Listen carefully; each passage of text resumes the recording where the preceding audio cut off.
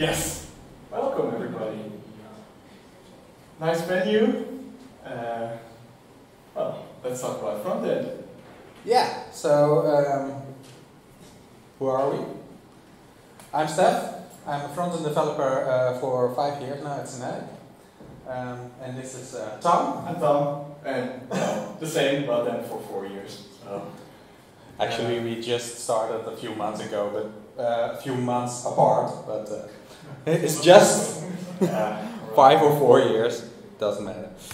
So today we're going to talk about our way to the future of frontend, and with that we mean showing you some new cool stuff. But we can just look at the future, also looking to the past. So the journey we're going to take together takes us from the past to the present to the future. With that, we're going to start in the past. Yes, we're starting in the past. That's a problem. Well, like we said, we work at Synetic. Previously at Synetic, we used to work with Drupal 7. We had a standardized base theme. We did some changes on the base theme, and we did that by overriding the code that was provided by the base theme. Yeah, that is not flexible. That is the conclusion, I think. This is how one of our files look. Don't worry if you cannot read it, because this is the old stuff. The only thing you see here is that it's a lot in one file. A lot of stuff happens. So what I said, a lot of things are going on in one file. And side effects are very probable, because if you look at this massive spaghetti, there's a lot of stuff that can go wrong and what's going wrong sometimes. Let me see. So the past is the past. Let's go to the present. Time for the present. Yeah, time for the present. It's the best. Well, sort of. We'll see. Should be the future. The present. Well, as you could see, the last file, it was very large, complicated file. So we started to look at alternatives to split it up, and we landed on the atomic design principles. Is anyone familiar with the atomic design principles? Most front-enders, I assume, but for those who don't know, atomic design principles means you split it up between the smallest parts available. So those are the atoms. So a button is used multiple times. It's an atom, but it doesn't mean something on itself. From atoms we go to molecules. So a card is something that's bigger. It's used in multiple contexts. So that's a molecule. We go to an organism. It's something that's standalone. From there we build templates, and those are used to make actual pages. So this is also called component-driven development. Yes. We'll show. Yeah, we'll show the difference between the last file. You remember there was a lot of code. What you can see here is that by using component-driven design, it's much cleaner. The files we have are single use, single purpose, and they're way easier to debug and adjust. I will enlarge this a little bit. You see, it's not the complete spaghetti of code, and we have our variables and attributes that are added to this file. On the top of the file, not much HTML. It's way cleaner, way easier to debug. Let me see what we have here. Oh, it's an extra slide. Doesn't matter. But that is one of the principles we're working at the present at this moment. Back to you. The way we implement this in Drupal, of course, is paragraphs. I assume most are familiar with this. So those components Tom showed just now, it was a slider or a carousel, and it will be as a paragraph available to the content editor. And if you go to the next slide, Tom, I will. it's implemented within the templates folder of the Drupal theme. And the only thing that is in it is this small piece of code.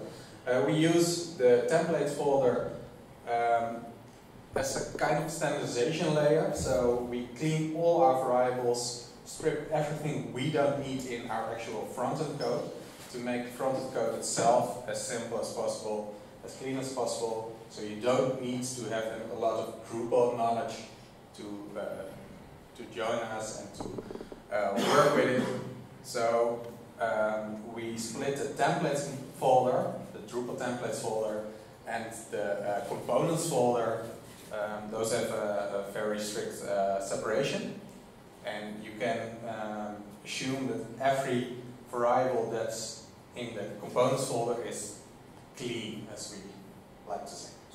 Yeah, for me, when I started working with Drupal, it was, well, I think most of you know the learning curve of Drupal, which goes sort of overhanging and all kinds of stuff going on there in this little cartoon. For me, it was a lot of work to work around Drupal in that period of time. And this allows me and the new developers to just take a component. You see, this is a carousel. Okay, we have carousel slides and stuff. It's very easy to add your own HTML, and you have nothing, no side effects and stuff. Yeah, and around the component we actually include, so the carousel.script, there's an embed, which is also a standardization layer which expands the attributes we supply to this paragraph. So if we want to add a class, a specific class to all paragraphs, we can do it in this standardization layer.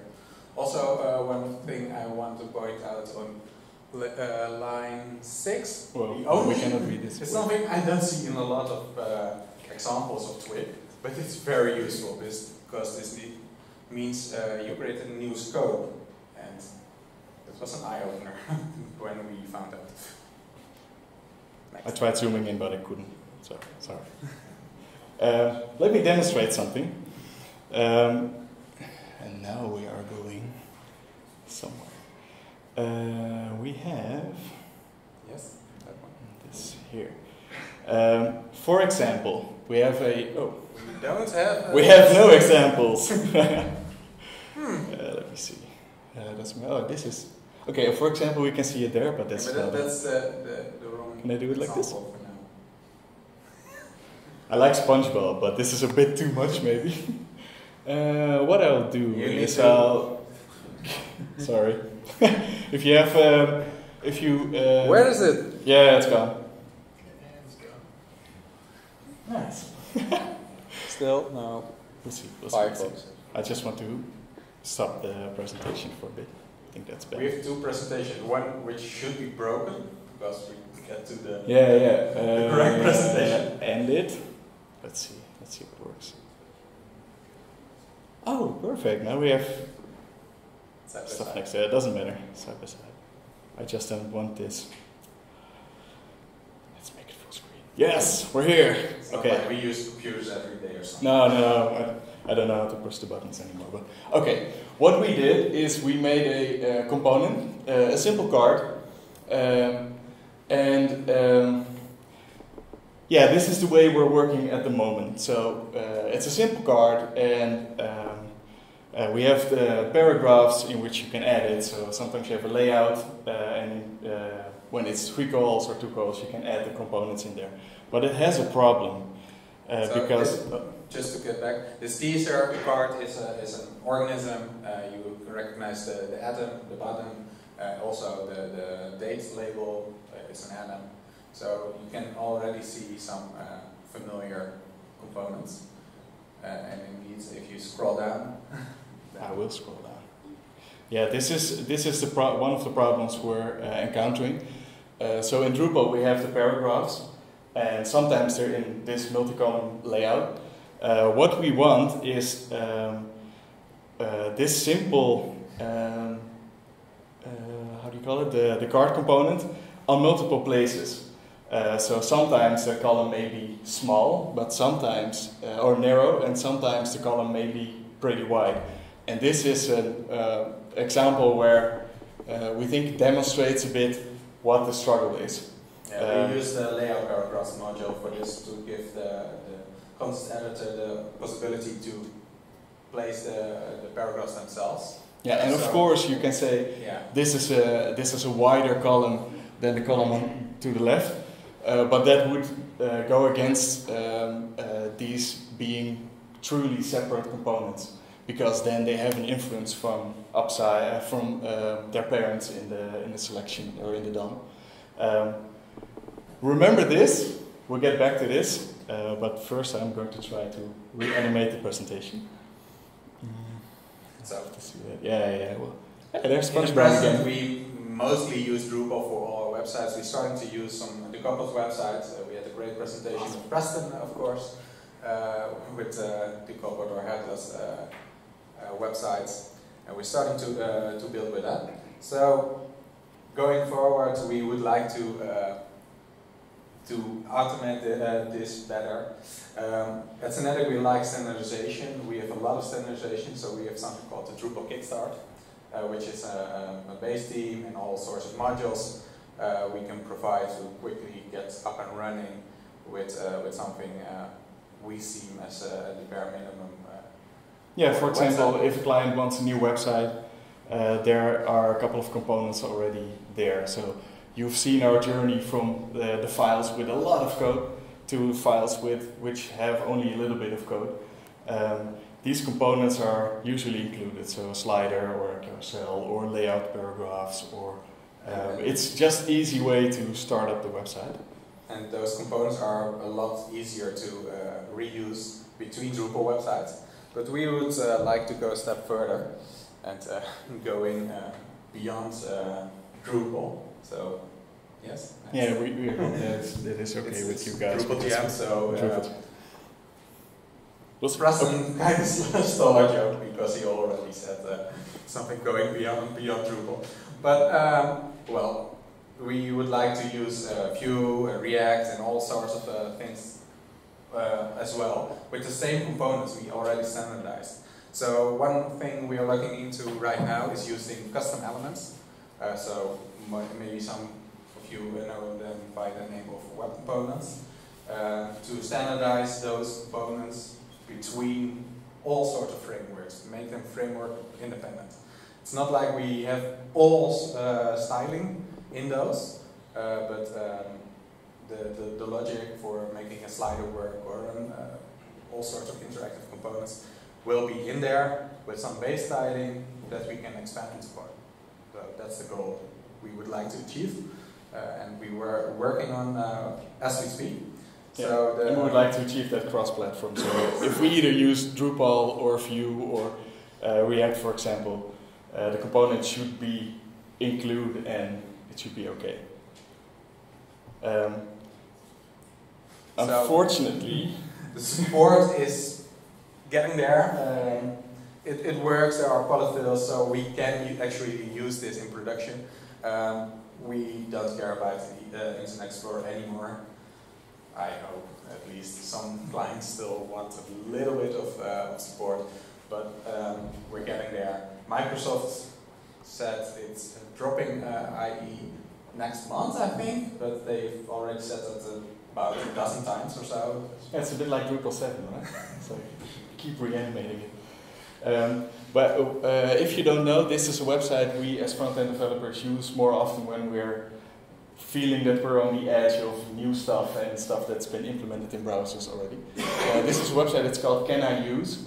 And you type in a feature, it just has a search box, you type in a feature and you see all these browsers with their current version and some past and future versions. If it's solid green, that's perfect because then you can use it. Yeah, the stuff over here, it's a little bit shady. There's usually some side notes, and you see here that it's enabled through a config or a flag in a browser. So it's not usable in production because you cannot ask every visitor of your website to first go to Chrome //flags and edit their browser, for example, to make it work. So that's a little bit. If you visit this website, please enable this flag. It's yeah, that's a little bit weird. So that's the web component part, which is going to help us with standardization across all sorts of platforms, all sorts of websites. Maybe in the future even voice assistants and everything, but for now mainly websites. So the next step of the future we want to take, yeah? Fluid design and container queries. There's new stuff. Fluid design is very handy because a component can already account for itself a little bit. So if it's wider, it will spread out its items, or when it's smaller, it will also account for that. We have a next demo in a while. What I also want to talk about is container queries, and that's something that needs a little bit more of an explanation. How many of you are familiar with media queries and their use on the web? Just a show of hands. Okay. Oh, that's a lot. Nice. Love you guys.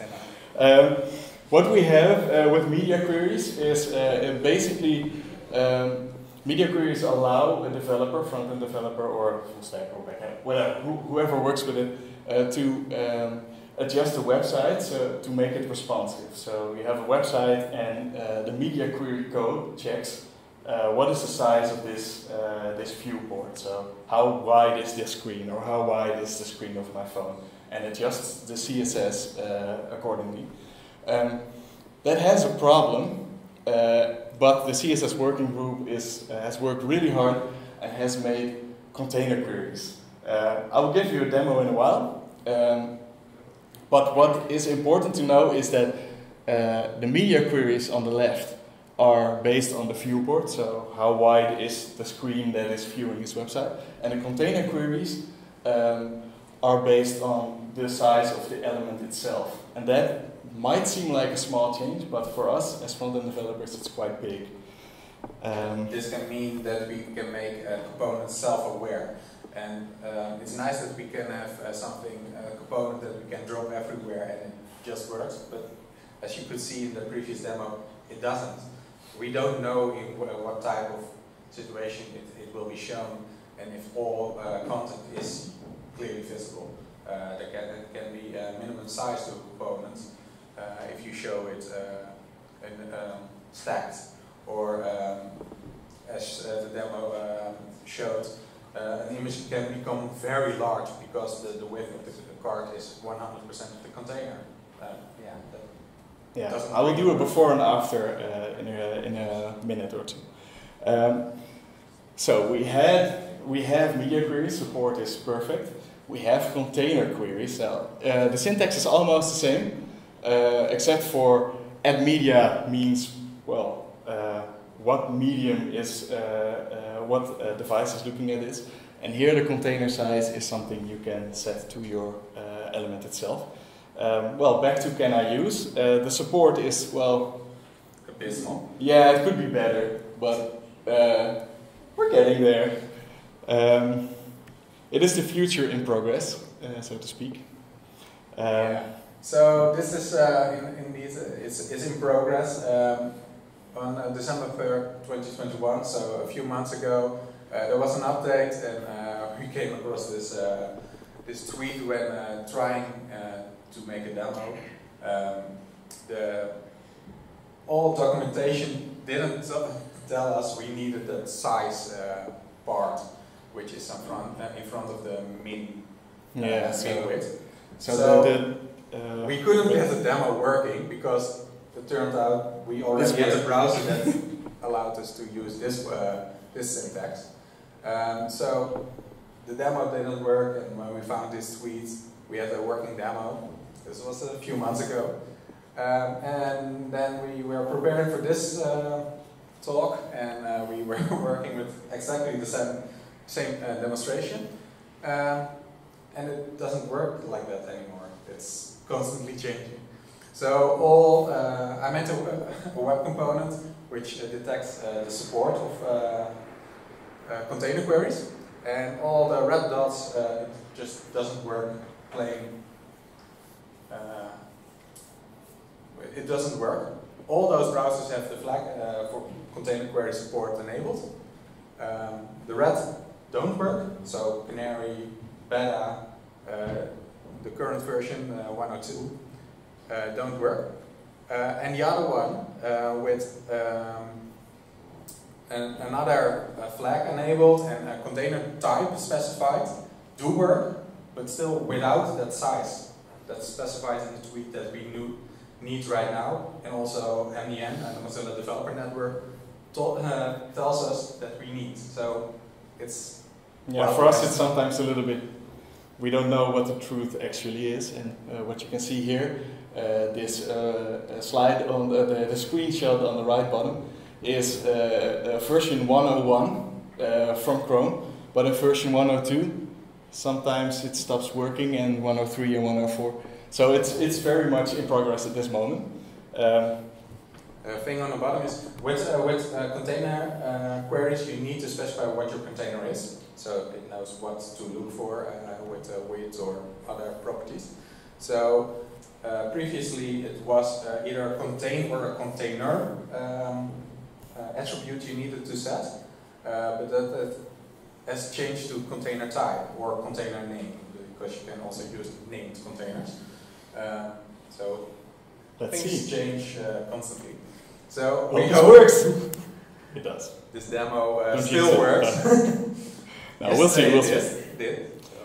Yeah, we also deliberately didn't restart our laptops because who knows when Chrome decides to update itself. I already had the update logo on top. And yeah, that's something I'm not restarting for the whole week because we don't want to do this. I showed you Firefox. I absolutely love Firefox. No mistakes there, but Firefox just doesn't support it the way Chrome does yet.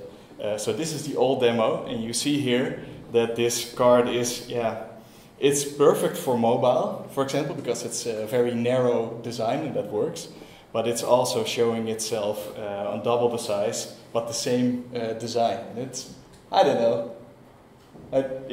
I would say, I would love to see my face, but I also made it impossible here, so we'll see. But this is Chrome Canary, in which the Chrome dev team pushes their new stuff more regularly. One thing to note first, I've added a flag, so if you want new stuff in Chrome and you see something's behind the flag, you can go to Chrome flags, and then just in the URL bar you search for container queries and you can enable it. You can also set it to default, but I won't do that because that will break my demo at this moment. It's disabled right now, but it will be Chrome. Yeah. So this is the same demo as we saw in Firefox, but it's a little bit different because here you see that it looks way nicer. It doesn't have the same styling as the one on the left. So how can I show this the best? I also have this demo, which I can show you in one go. I've also had some code here, so maybe for questions later. It is the same component. But what we can do is I can make this draggable. That's also something in HTML. You can just add an attribute and stuff gets resizable. So this is the same component, but as you might have spotted already, is that when the screen size, which represents the dashed border, gets lower, then it changes its design as well. So the date now has a white background and is put over my face, sort of. And now here you see the, it's a design that is better suited for wider screens, because why put everything in a mobile design when you don't need it? It's a more efficient use of space. There's a question. Yeah, the dotted line is the container. Yeah, the dotted line, what I try to show is that the dotted line is the parent element of where this card is in. So what I try to mimic is that this is the screen width. Maybe I should have added a phone edge around it or something. I can also show it in another way, but for now it is important because what we can see here, it is one component. Oh, where is it? Oh, look, here it is.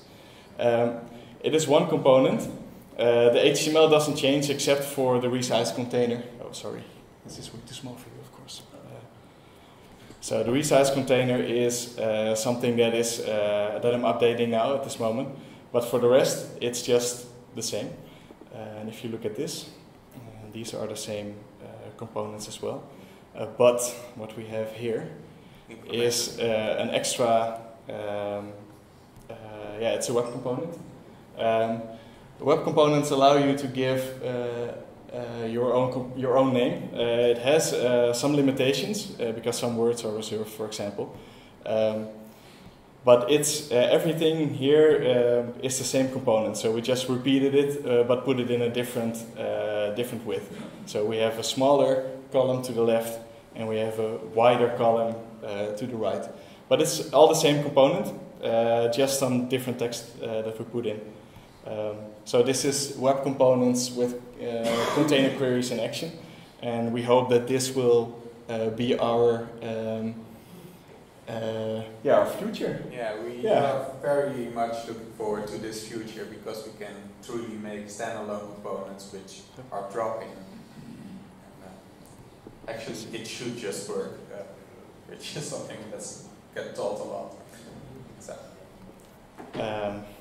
That is our presentation. I hope you enjoyed it.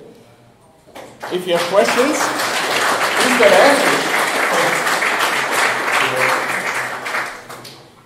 Are there any questions? We have a walking microphone now, so we can make this perfect. Anyone? So. What about images? Are they also available for container queries? In what context? The question is, are images also available for container queries? We have our source set attribute. We can. There's some stuff in HTML and CSS already that accounts for viewport size and loading in different images.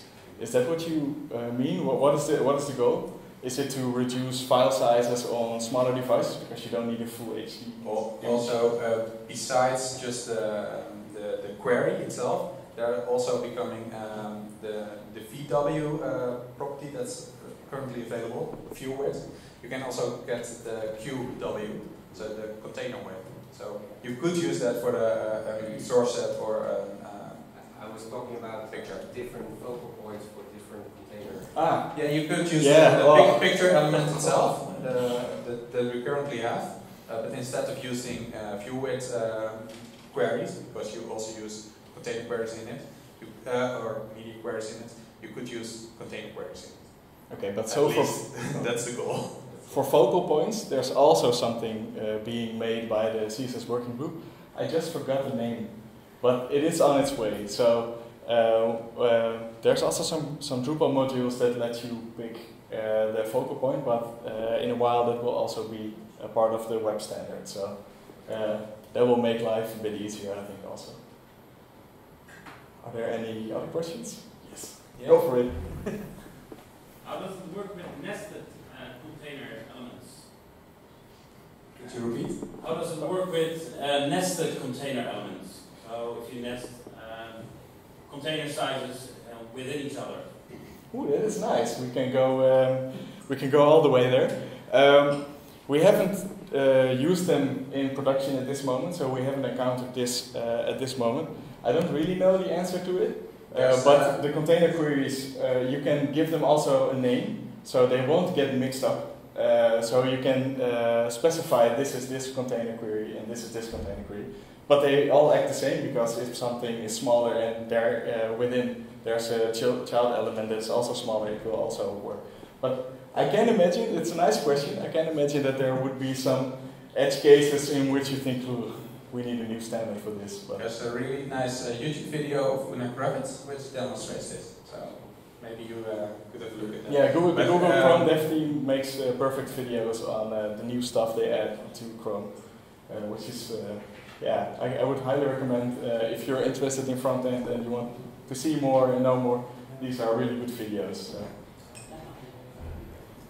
I think there's time for minus one last question.